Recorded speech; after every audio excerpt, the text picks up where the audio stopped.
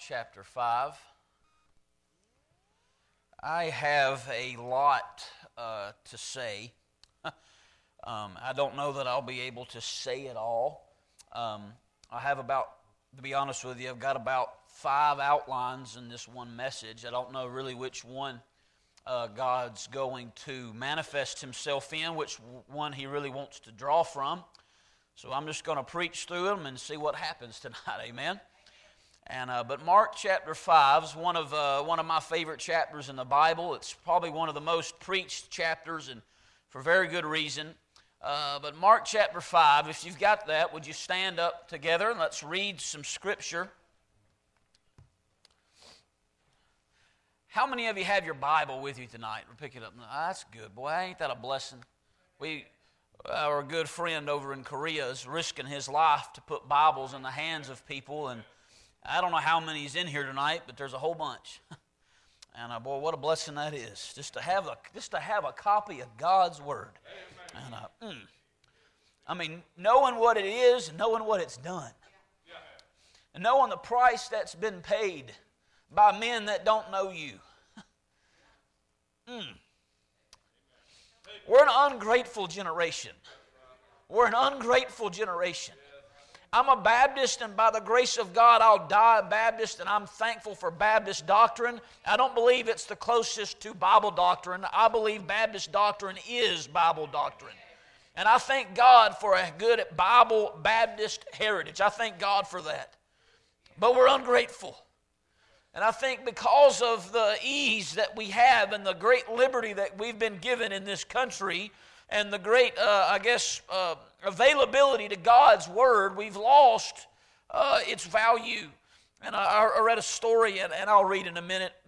And I read a story about over there in Africa where they were mining diamonds, and there were so many diamonds, and there was a miner over there, and he was walking through town, and there were some kids sitting on the ground playing marbles. And he got to looking closer, and they had rough diamonds, and they were just so readily available there that these kids were in the street playing marbles with raw diamonds, one of the most valuable stones in the world. And I think what we have in our hand is more valuable than all the diamonds in the world. Yet I think we're so guilty of coming to church and playing marbles, looking at them as little cute stories, failing to realize that what we're reading is indeed the very Word of Almighty God. He could have said anything he wanted to, but these words are inspired and they're of God and they're true. And thank God for them. Amen? Amen. Mark chapter 5, let's begin reading in verse number 1. We're going to read several verses. Mark 5, verse 1. And they came over unto the other side of the sea into the country of the Gadarenes. And when he was come out of the ship, immediately there met him out of the tombs a man with an unclean spirit, who had his dwelling among the tombs, and no man could bind him, no, not with chains, because that he had been often bound with fetters and chains, and the chains had been plucked asunder by him, and the fetters broken in pieces, and neither could any man tame him. And always, night and day, he was in the mountains and in the tombs, crying and cutting himself with stones. But when he saw Jesus afar off, he ran and worshipped him, and cried with a loud voice, and said, What have I to do with thee, Jesus, thou Son of the Most High God? You rest assured that though the world don't know who Jesus is, them demons know who Jesus is. They don't just know who He is, they know what He is. Son of the Most High God. I adjure thee by God that thou torment me not. For he said unto him, Come out of the man, thou unclean spirit. And he asked him, What is thy name? And he answered, saying, My name is Legion, for we are many. And he besought him much that he would not send him away out of the country. Now there was there nigh unto the mountains a great herd of swine feeding. And all the devils besought him, saying, Send us into the swine, that we may enter into them. And forthwith Jesus gave them leave.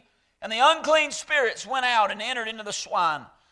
And the herd ran violently down a steep place into the sea. They were about 2,000, and were choked in the sea. And they that fed the swine fled and told it in the city and in the country. And they went out to see what it was that was done. And they came to Jesus and see him that was possessed with the devil and had the legion sitting and clothed and in his right mind. And they were afraid. And they that saw it told them how it befell to him that was possessed with the devil, and also concerning the swine. And they began to pray him to depart out of their coasts.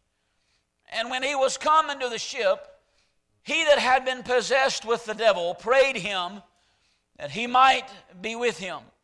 Howbeit Jesus suffered him not, but saith unto him, Go home to thy friends, and tell them how great things the Lord hath done for thee, and hath had compassion on thee. And he departed and began to publish in Decapolis how great things Jesus had done for him. And all men did marvel. I want to draw your attention back to verse number 9.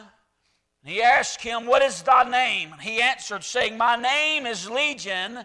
Finish it out loud with me. For we are many. I want to preach to you for a little bit tonight on freed from thousands of enemies. Freed from thousands of enemies. Pray with me. Pray for me.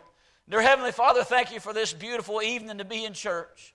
Thank you for what it means to be in church on a Sunday night. And God, I pray tonight as we look through this wonderful passage of Scripture, there is so much truth. There's almost no wrong place to start in it. And God, I pray that you will manifest yourself out of it. I pray you will feed your children and encourage the flock tonight. And I pray that you will admonish our souls and give us strength. I pray as we read through this passage that it will strengthen our faith in you.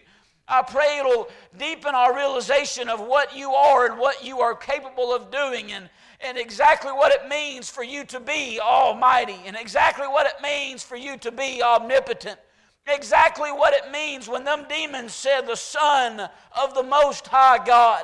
I pray tonight as we leave church that we will know as well as they did what that means. I pray we can feel in our souls what comfort and what awe and what authority that you have as the Most High Son of God.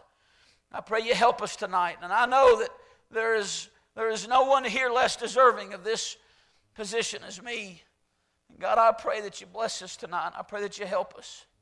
I pray that you would have me say what you would say if you were preaching from Mark chapter 5. I pray I can say what you would say. I pray I can say it how you would say it. Lord, I need your mind and I need your heart. God, I know that your people live in perilous times. God, we live in an evil day. God, we live in a wicked society and a filthy generation. God, we live in a day, Lord, towards the end, close to the last days, close to the finish line of this thing. God, we live in a horrible time, and your people, your children, your babes in Christ are subject to the most gross evil and to the nastiest spirits. And God, I pray that you help us tonight and give us strength. God, give us strength. Put on us the whole armor of God, that we may be able to stand against the wiles of the devil, for they are many. And I pray you help us in Jesus' name. And all God's people said, Amen.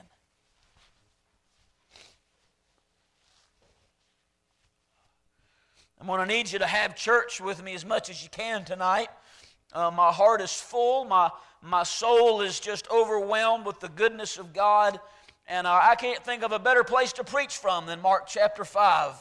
And the book of Mark is a wonderful book, and it sets forth Jesus as the servant. Matthew shows him as the king, Luke as the Son of Man, John as the Son of God, but Mark portrays Christ as the servant of God. If you had to pick a theme verse out of the book, it would be Mark chapter 10 and verse 45, where Jesus says, the Son of Man is come not to be ministered unto, but to minister and to give his life a ransom for many. Now, oftentimes, especially in this modern era of theology, we get confused that Mark is showing Christ as our servant. But let me just say, Christ is not our servant, he is God's servant. He is the Father's servant. Christ is not, he is not your servant. He is not your slave. You do not boss him around. He is not your ball boy. He is not your lucky charm. He is not your spare tire. Christ is not our servant. He is God's servant. One writer aptly said in Philippians 2 that he said that being in the form of God, he thought it not robbery to be equal with God, but took upon him the form of a servant and was made in the likeness of men. He said we see all four Gospels there in that verse. He starts off being in the form of God. He said, well, there's Matthew, the form of God. God is that supreme authority. God is that high-ranking king. And so Matthew portrays him being in the form of God. Just turn over to Philippians chapter 2. I want you to see this. Philippians chapter 2. Galatians, Ephesians, Philippians. Y'all okay if I just preach a while tonight?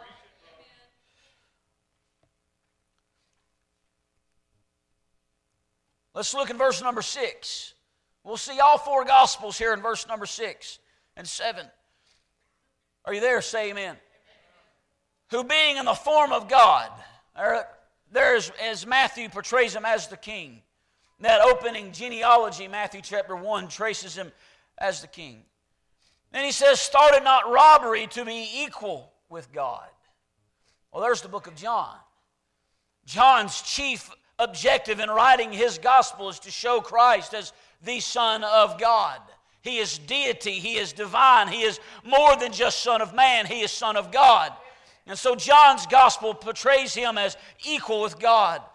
Verse number 7, but made himself of no reputation and took upon him the form of a servant. There's the book of Mark. Mark portrays him as a servant. There is no genealogy listed in the book of Mark because the servant's genealogy was never listed.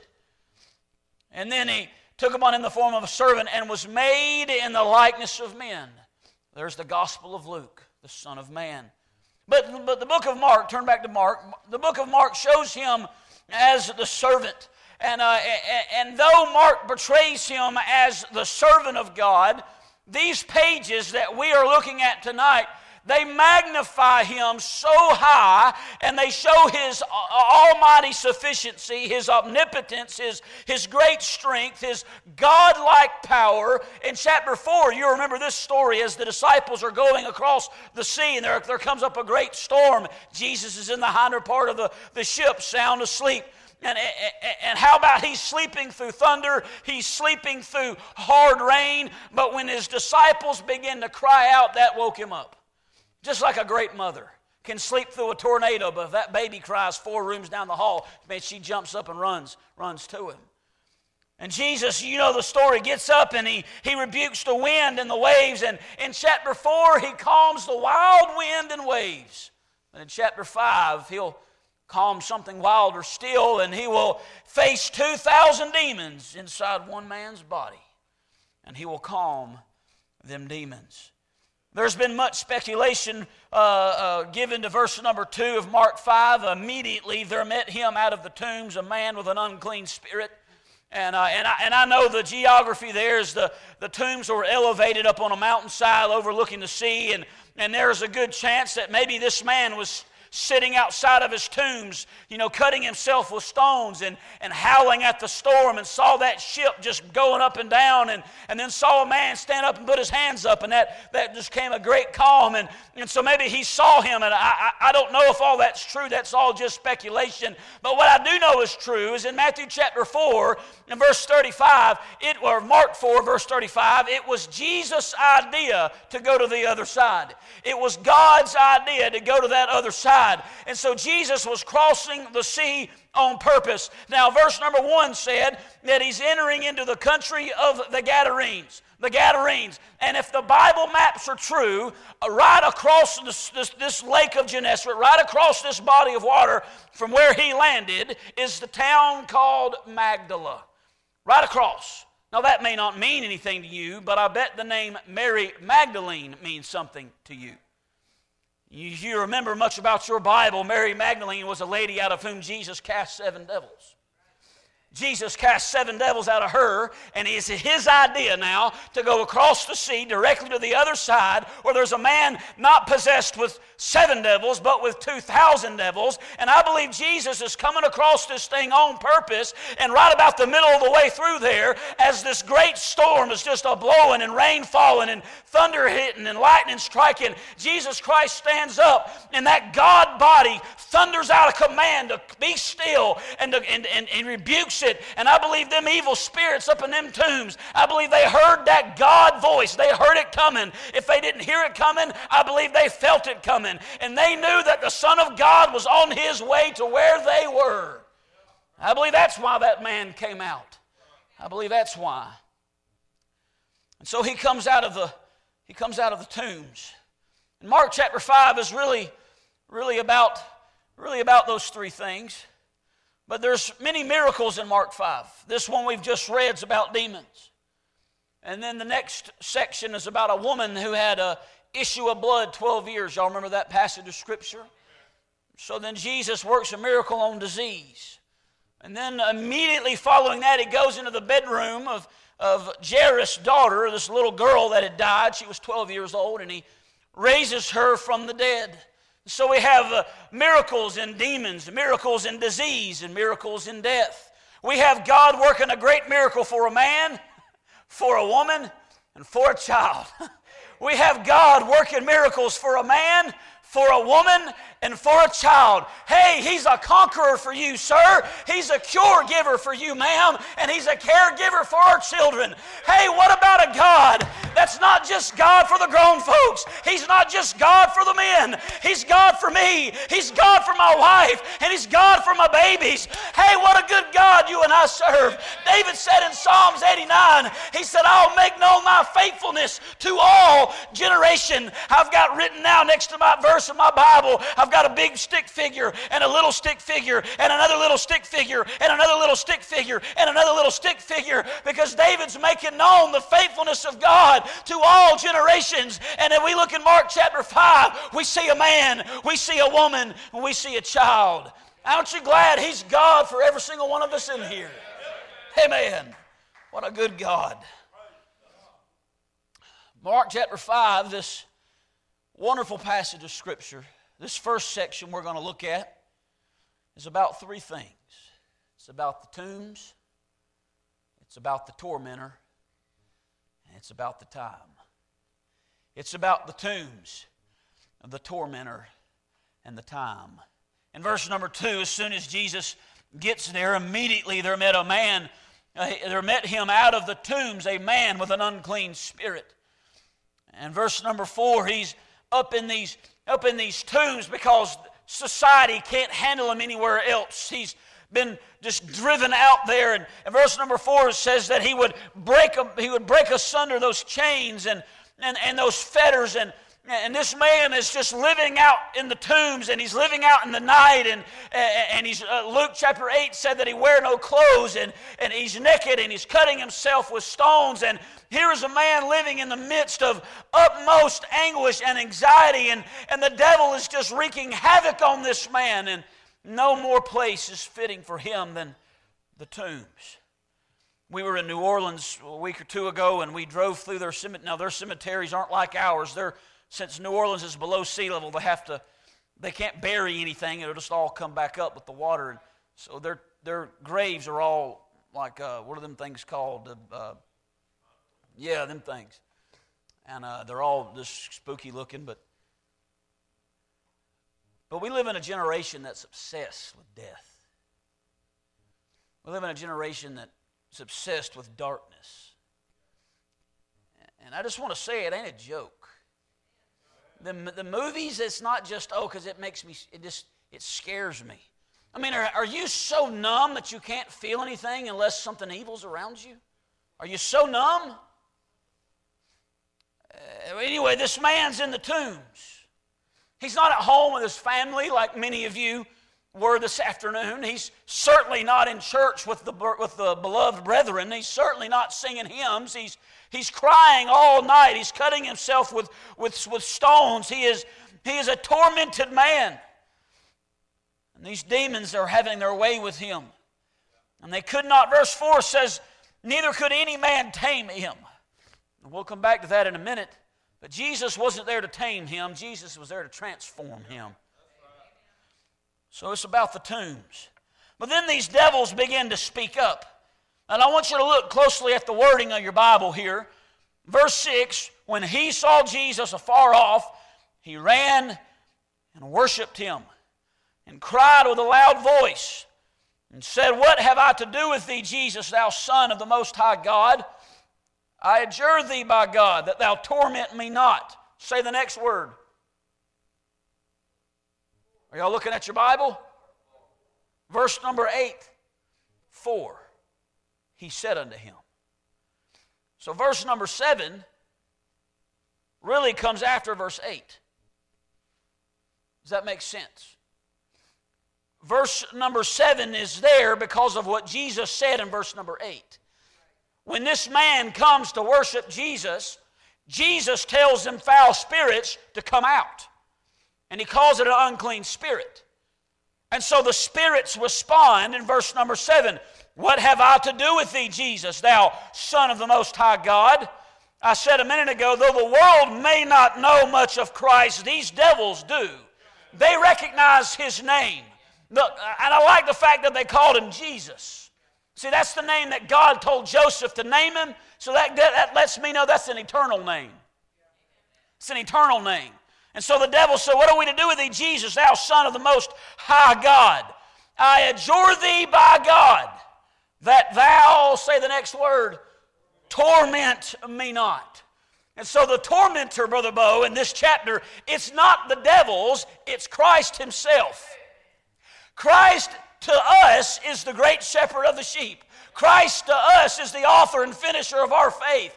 Christ to you and I is the friend of publicans and sinners. Christ to you and I is wonderful, counselor, governor. Christ to you and I is altogether lovely. Christ to you and I is fairer than 10,000. Christ to you and I is the lily of the valley. Christ to you and I is the balm of Gilead. Christ to you and I is the Lamb of God, which taketh away the sin of the world. But Christ to those spirits, he's tormentor. He's tormentor because his objective is not to babysit the devils. It's not to bless the devils, but God's ultimate objective is to bind those devils and bind them in chains and cast them into everlasting fire and darkness and torment them for an eternity times eternity. He's the tormentor. He shows up as the boss. He shows up as their worst nightmare. He shows up as their greatest fear. The last name they want to hear. The last face they want to see. The last voice they want to feel. The last emotion they ever want to experience is Jesus Christ, the tormentor. He's a tormentor to them. But if you'll hold that and look in Mark 8, just want you to see one word. This is about the tombs. This is about the tormentor. In Matthew chapter 8, this is the same record, but it adds one little bitty line. Verse 29, Matthew 8, verse 29, Jesus, what have we to do with thee, Jesus, thou Son of God? Art thou come hither to torment us before the time? Before the time. You rest assured one thing, that the devil knoweth that he hath but a short time. And you rest assured, though we know not the day nor the hour of Christ's return, and those things are not for us to know. Jesus told them disciples, last thing he said in the book of Acts, he said, it is not for you to know the times nor the seasons.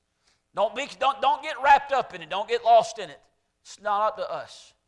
Them devils know there's a time coming when their torment will begin.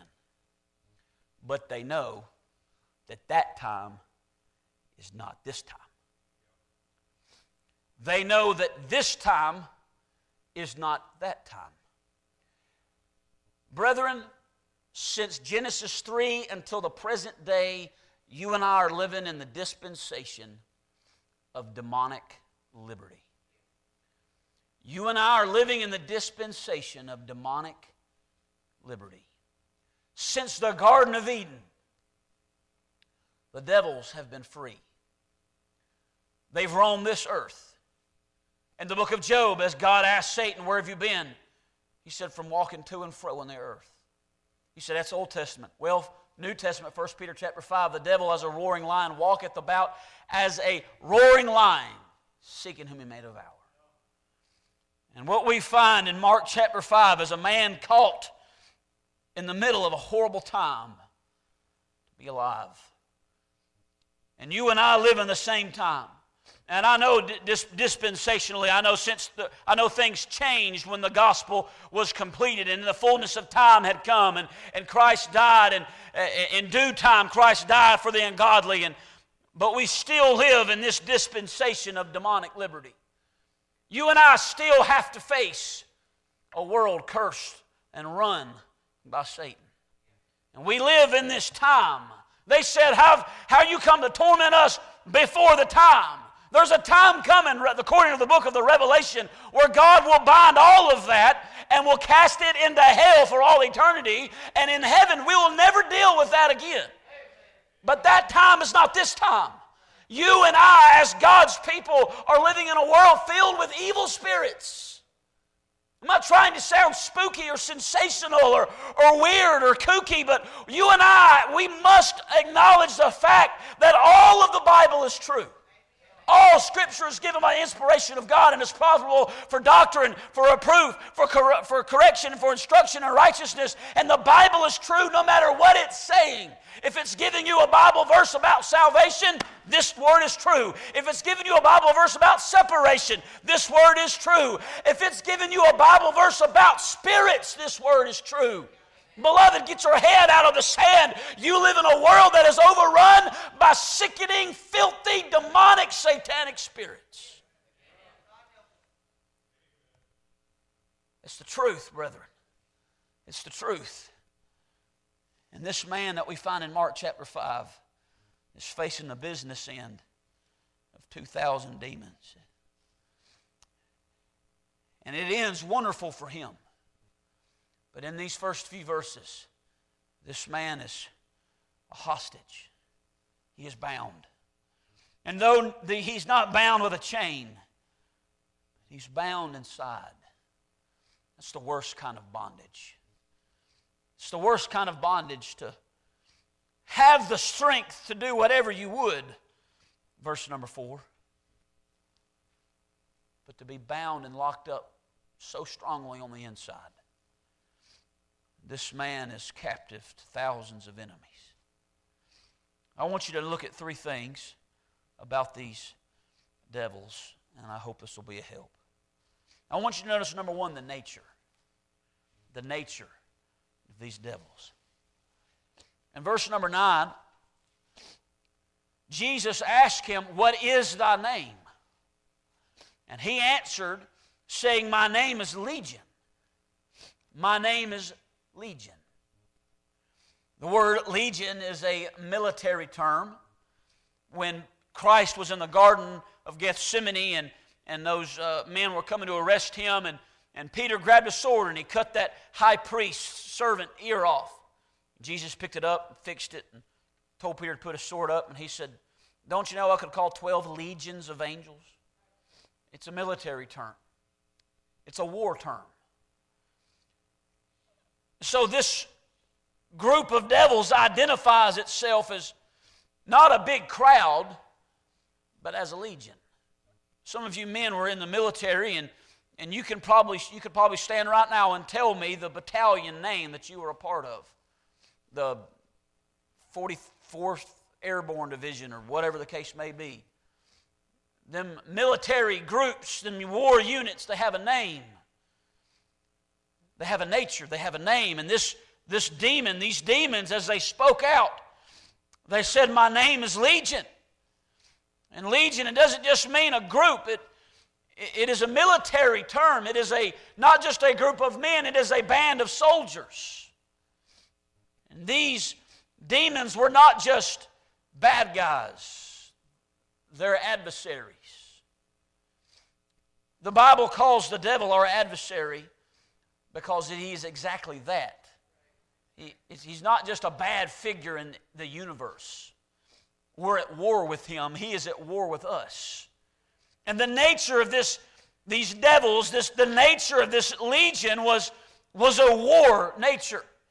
Now, I know most of us in here have not been in the military and have not been in war, but what does a war unit do? If you have a battalion of soldiers, what do? Well, they work together for one thing. They work together. So in this man's body, in this man's flesh, there is a war unit compiled of 2,000. That's like a whole army. So there's a whole army, and they're all working together for the same purpose: to ruin this man. They all have the same purpose, and they're working together. And so one bad spirit leads to another bad spirit. And that bad spirit leads to another bad spirit, and that bad spirit leads to another bad spirit. Y'all see what I'm saying? They work together. They're not content to just make the man be bound up in this evil. That evil's going to lead to this evil, and then that evil's going to lead to this evil, and it's going to bring those evils with it, and it's just going to get more evil and more evil and get bigger and bigger and bigger and bigger. Y'all understand what I'm saying? It's a war unit. They're working together. I remember in the book of Matthew that was wrote about a man that some spirits were cast out of him. And then they come back and they brought 7 other spirits greater than themselves. You can ignore this if you'd like, but I've got too much Bible to say otherwise. There's a hierarchy in them spirits. Without studying demonology, and I would advise you never do that. And I have not, will not, by the grace of God. But just by reading your Bible, you will quickly learn there is a hierarchy to it. In the angel system, there's archangels. That's enough. And there is a legion, a military-minded, war-minded, battle-minded legion of demons living inside this man. War units don't just work together. War units plan. And they hide. And they disguise themselves. It's very quiet.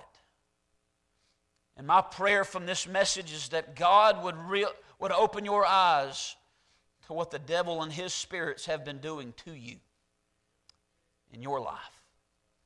They hide. They camouflage themselves. They work together. They don't just plan, they plan backup plans. You see in verse number 3, this man had his dwelling among the tombs, and no man could bind him, no, not with chains, because that he had been often bound with fetters and chains.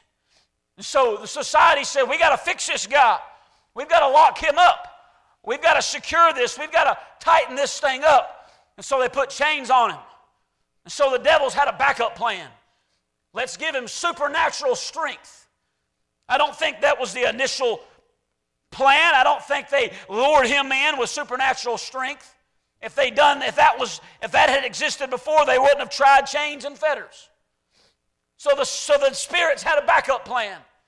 This society, this man had gone through a process to maybe better himself or at least stop the bleeding and stop the damage, but the devils had a backup plan, and they gave him an option on how to get out. And is that not what happens to you and I? The devils get inside our mind, the devils get inside our lives, and we find ourselves trapped in sin and snared in wickedness, and so we put up safeguards and we put up guardrails and we do this and we do that, but guess what? The devil had a backup plan the whole time. And we fall again, and we stumble again, and he traps us again, and he comes out of nowhere again. He's hidden. He's snuck in somewhere. The little foxes spoil the vine, and he comes out of nowhere. And, man, right back where we were to begin with.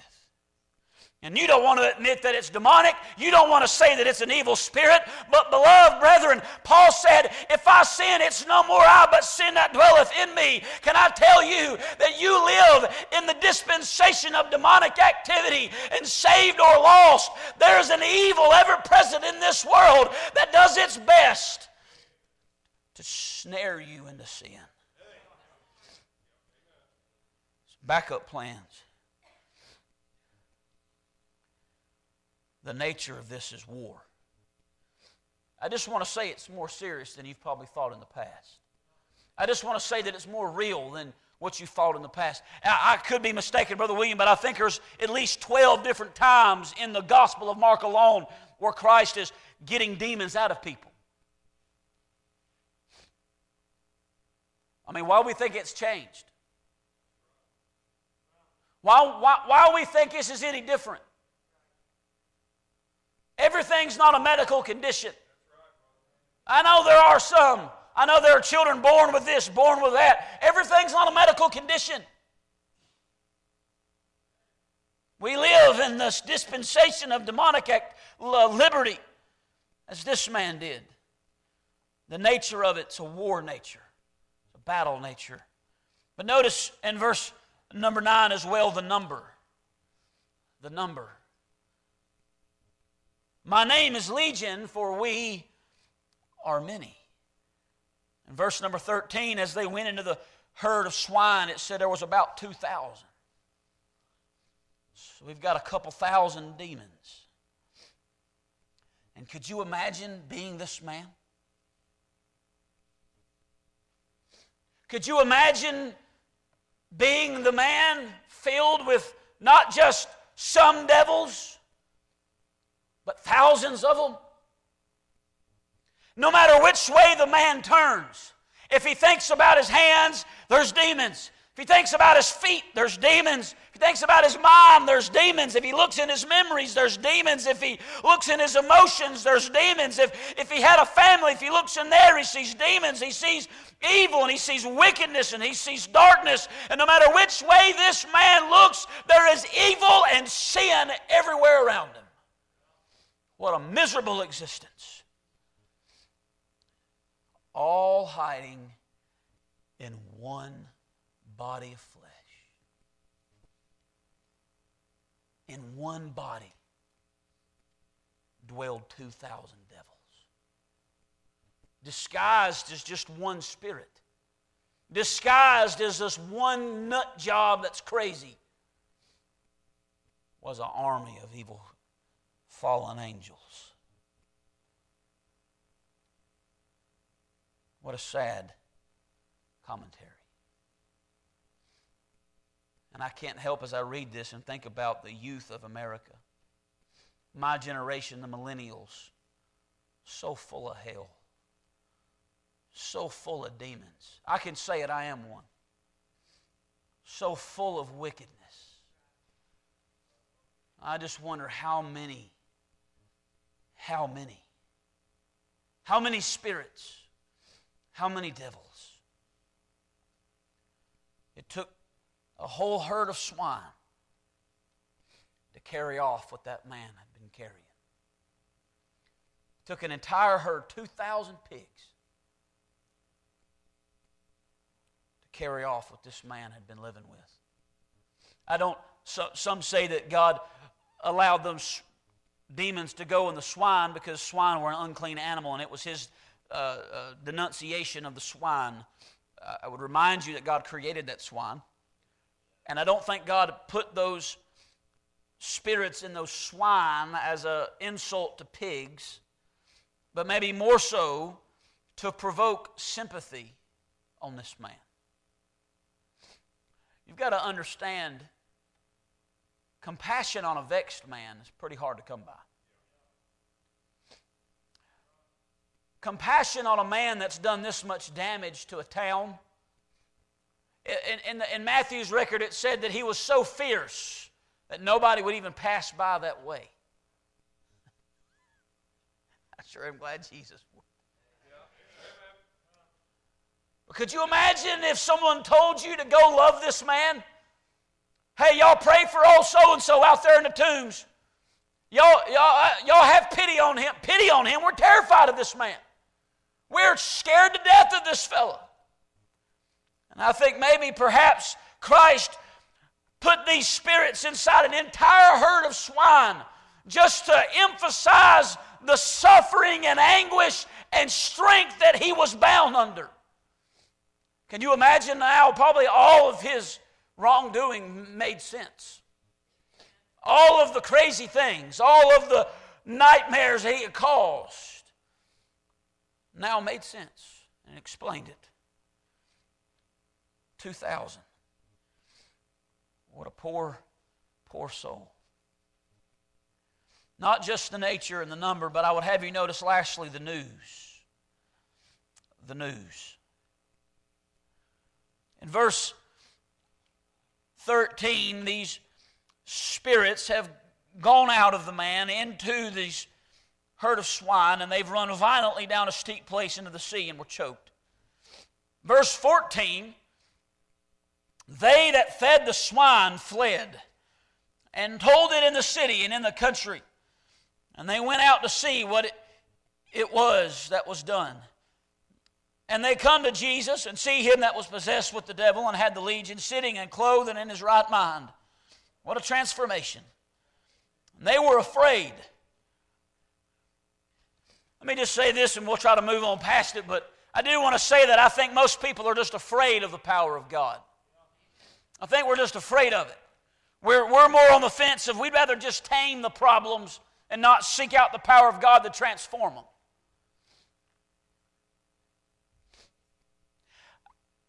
Well, let's just bring it on home to ourselves. I think some of us would just rather tame our own problems than let God transform us. What did Jesus say in Mark chapter 9 about them spirits that were in that little boy that then disciples couldn't cast out? He said, this kind can come forth by nothing but by prayer and fasting. One of the hardest things a human can do. Fasting's not a diet. It's not drink broth and Gatorade all week while you're fasting. Fasting is a complete abstinence from nutrition altogether. As Jesus fasted with only water. As Moses and Elijah fasted, that's fasting. That transformation requires such power, and I think most of us are afraid of it. I think most Christians are afraid of it. There are times I'm afraid of it. And these men came out and they were afraid. And in verse 16, and they that saw it told them how it befell to him that was possessed with the devil. Brethren, like the crucifixion, these things were not done in a corner. In broad daylight, Jesus cast these demons out. And they that fed the swine saw it, and they told the news. They told the news. They were there. They saw how it happened, and they repeated the story. Like on Facebook, you repost and retweet and reshare. They retold the story. They told the news of what had happened to this man who was once a lunatic and bound up in chains and living in the tombs. Now he's clothed and in his right mind there with Jesus. And they told how it happened. And so then in verse number 18, when he was coming to the ship, he that had been possessed with the devil prayed him that he might be with him. He wants to stay with Jesus. And I say amen to that.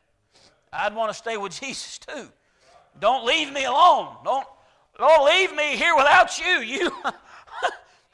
I was bound and I was dying, and I was miserable, and I was afraid of my own self, and I'd become a monster. But when you came, when you got to where I was, you set me free from thousands of enemies, and I want to be with you. Don't leave me here by myself. Let me go with you. I don't want to see these people. I don't want to see this place. I don't want to see that mountainside. I don't want to hear that sea roar. I want to go with you. And I know, brethren, we are vexed in this world, and with all our hearts we want to leave every trace of it behind. We're in a strait betwixt two, like Paul said, and to be with Jesus is far better. He wants to go and be with Jesus.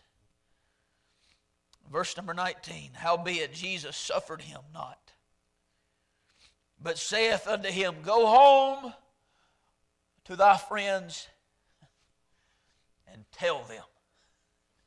Go tell them how great things the Lord hath done for thee and hath had compassion on thee. You see, Jesus wasn't satisfied with others telling his story. He wanted him to go tell his story. He wanted him first to go home, where probably most of the damage had been done. Let's assume the man's married. Let's assume the man's a father. Let's just make an assumption. Can you imagine the train wreck that he's left behind? Let's assume the man had parents. That's a pretty safe assumption. Let's assume he had siblings. Let's assume maybe he was born into a family with a good name. Maybe he had a good daddy who was respected in town. Maybe he had a good godly mama that everybody thought highly of.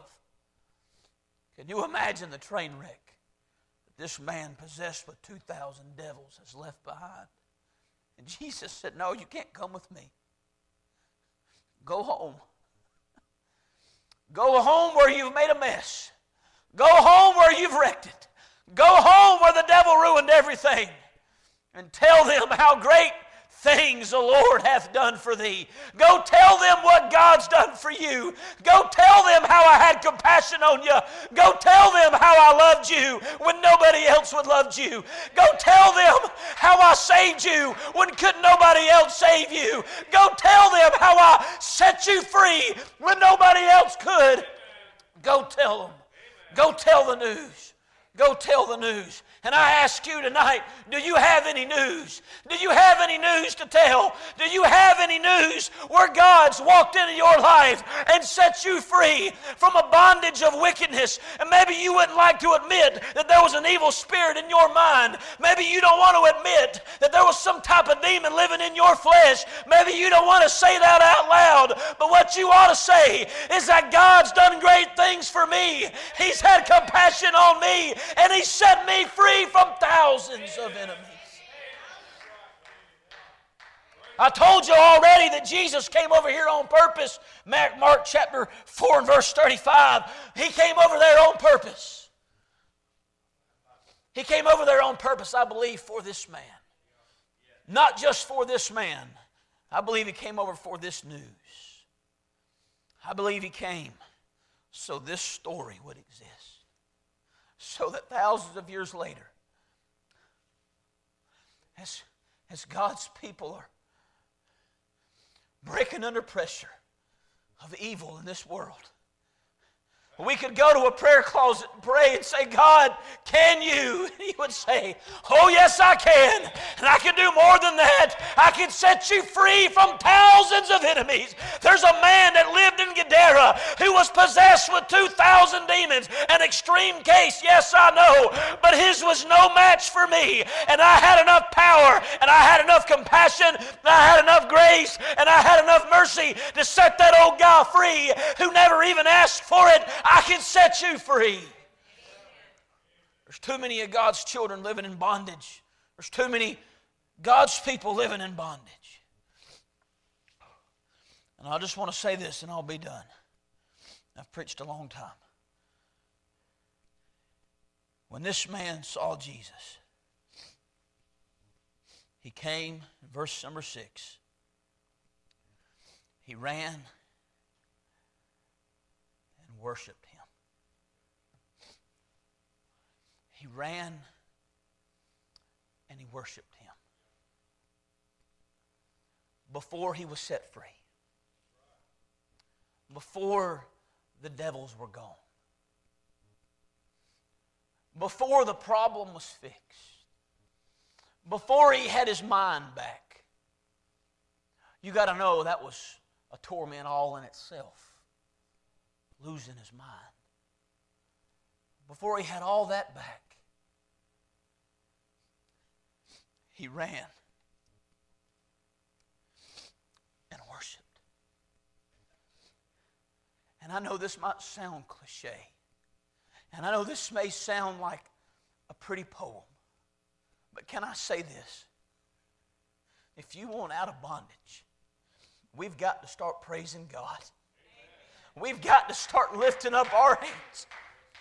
and praising the Almighty Son of the Most High God. Even though the problem's still there, and even though the wickedness is still there, and the evil still haunts you, and your mind's still racked with awful memories, and you can't escape the guilt, I encourage you tonight, get on your knees, lift up holy hands toward heaven, and worship the Son of the Most High God, and praise His holy name, and bless Him, and thank Him, and adore Him for who He is and for what He is. It is the doorway to freedom. He never asked. He only adored. He never prayed. He only praised. And Christ set the man free from thousands of enemies. And as the church has spiraled down into bondage deeper than it's ever known, it's gotten so far from real, holy worship. We've gotten so far from real, holy worship. And I can't help but wonder if that's not why the bondage is so much stronger today than it's ever been. Because God's people have forgotten how to worship.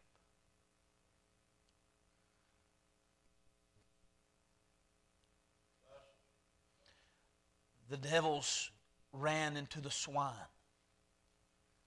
and immediately there was a violent death. The pigs didn't last 5 minutes, and the devils killed them. Could not the devils have done that to that man? And then gone and got another man? And then gone and got another man? What's the difference between the swine and the sinner? What's the difference between the swine and a sinner? Well, one, a demon-possessed hog brings no reproach to God. Who cares? If an animal acts like it's got a devil, shoot it. Throw it off a cliff. It brings no reproach to its maker. If a hog has no clothes on, well, that's how God made it. But if a man has no clothes on, it brings reproach to his maker. If an animal harms itself, but when a person, it brings reproach to our maker. So in the swine, there's no reproach. In the swine, let me say this, there's no resistance. There's something missing from the animal kingdom, from the kingdom of men. They don't have a soul. I know the little cartoon, All Dogs Go to Heaven, that's cute and whatever, and I promise you, if you have Fifi and it dies, I promise you it'll be in heaven one day for you, okay? I'll just let you believe that. But there's no soul. There's no conscience. Saved or lost, every soul, every person born has something on the inside that knows good from evil. That knows the devil is bad. There is an ever-living, undying resistance. And so when them demons inhabit this man, there's constant tension. There's a constant fight. There is a constant resistance. And they love it. And they thrive off of it. Because man has a special will that God did not give to the animal kingdom.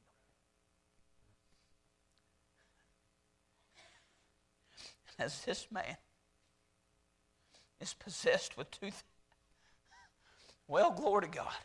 As this man is possessed with a legion of demons, when he saw Christ afar off, somewhere inside there was enough willpower to run to Jesus and worship Him. There was enough inside of him to know everything in me is bad, but everything in Him is good, and everything in me is dark, and that's the light of the world. And there was something in him that ran to Him and worshiped Him, even in the midst of all the devils. You say we can't worship God because the devil's too bad. If this man can worship God, we can worship God. If this man can praise the Lord and run for Him, you and I can praise the Lord and run to Him. Praise God. And he was freed from thousands of enemies. And it is my heart's desire that every person in our church be freed from the enemies that they face. You may face one and I may face another, but we serve a God who's conquered them all. We serve a God who's over them all. Turn to Psalm 66. Miss Leslie, can you come? Psalm 66.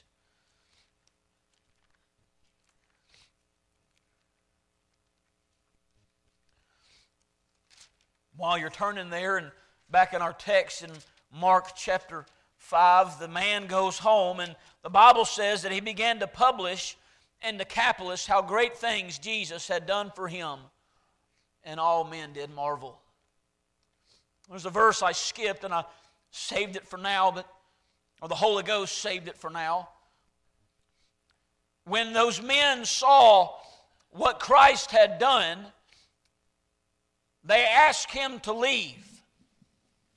Verse number 17 of Mark 5. They asked Him to get out of town. You've just hurt our pocket. We are afraid of you. Leave. And so they asked Jesus to leave. The next time Jesus crosses this body of water and comes to this same town, Bible says there's a multitude there. They've got their sick folk, they've got their lame folk, they've got their blind folk, they've got their possessed folk, and they all are waiting on Christ. Why? Because this fella has ran through town and told them what Jesus has done, and all men marveled, and they couldn't wait for Him to come back. And so Psalm 66, verse 16, come and hear, all ye that fear God, and I will